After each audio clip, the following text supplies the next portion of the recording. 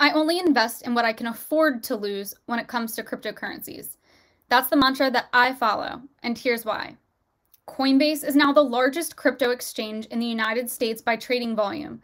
Last year, it had more than 3,700 employees. Coinbase's success was largely because they came in early and gave clients an easy way to buy Bitcoin. In late 2012, Coinbase launched a Buy Bitcoin feature to make the process as easy as possible. The product was a hit, with users drawn to the sleek nature of the app that made crypto investing like trading stocks. And many still credit Coinbase's app as a major contributor to the growth of Bitcoin. Bitcoin may be the biggest technology for economic revolution, but it needed a protocol to proliferate widely. Think HTTP had web browsers and SMTP for email clients. But Coinbase's first quarter earnings for 2022 plunged with a $430 million loss. Monthly transacting users, the holy grail for measuring customer activity, fell from 11.4 million in the final 3 months of 2021 to 9.2 million, and the company expects that to fall further in the second quarter. The stock has plunged 73% year to date from a high of $252 to around $67. In fact, mid-May, Coinbase announced a hiring freeze as a result of the struggling crypto market.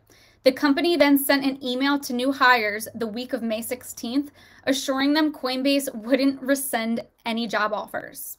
But last week, Coinbase announced on the company website that Coinbase will not only extend its hiring pause for the foreseeable future, but also rescind a number of accepted offers.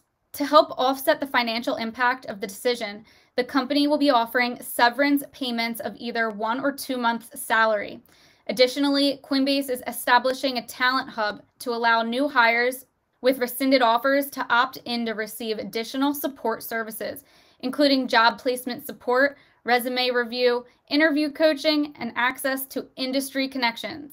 L.J. Brock, Chief People Officer at Coinbase, said that the move is necessary to ensure they are only growing in the highest priority areas. As investors size up the company now, they're asking some vital questions. Will crypto rebound? And if it does, how mainstream can it go? And what piece of that pie will Coinbase hang on to? If the largest crypto company is getting hit this bad, imagine the smaller companies. Let me know when you think Coinbase and the crypto market are going to recover. Also, share which platforms you're using. This is RiskFlex for Noble Gold Investments. Also, don't forget to subscribe and click the bell to get notified when our new content comes out. Bye for now.